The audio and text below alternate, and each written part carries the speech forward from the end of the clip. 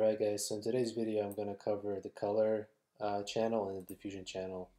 Pretty much your color channel is your standard base color, and think about all these different channels as layers. So for example, color would be like your layer 1 in Photoshop, diffusion would be layer 2, luminance layer 3, and so on.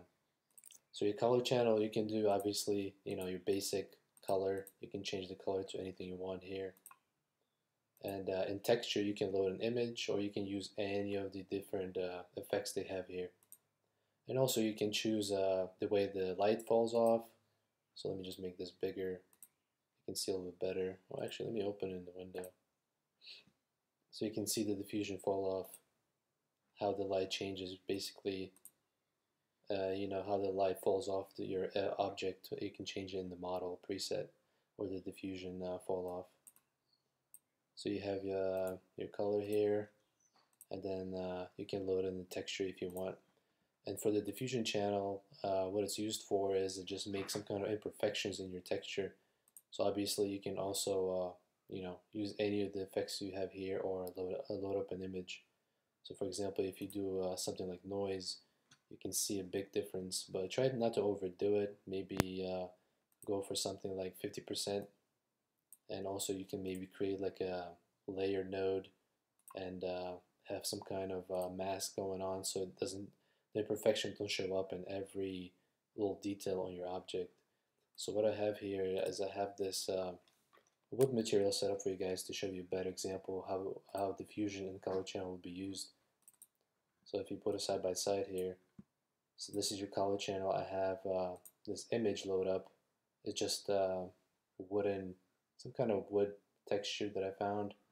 So this is loaded up in my color channel, and for the color it doesn't matter because the texture is overriding it. And for the diffusion channel, I have this layer node set up, and it's basically ambient occlusion overlaid on top of this texture map, which is grayscale ambient occlusion texture. So what it does is I have two different renders here. Let me just open them up.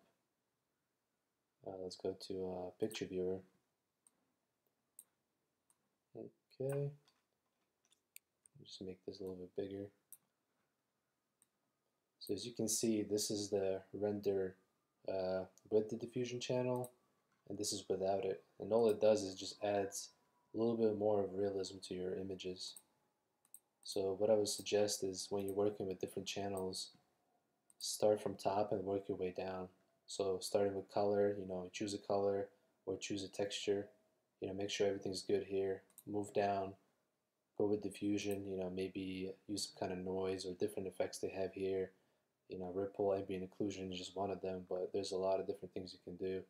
Or you can make your own Photoshop to bring them in and move your way down. So don't try to use all the channels. Just try to use the channels you need. So for wood, maybe you need color, diffusion, transparency you're gonna need, luminance you're gonna need, reflecting channel just a little bit, and then you're gonna need bump, normal, and so on. Maybe a little bit of displacement if you want to go for even more realistic results. But anyway, guys, hopefully this helped you in any way. If you have any questions, please comment below and give it a like if this video helped you. Alright guys, have a good one.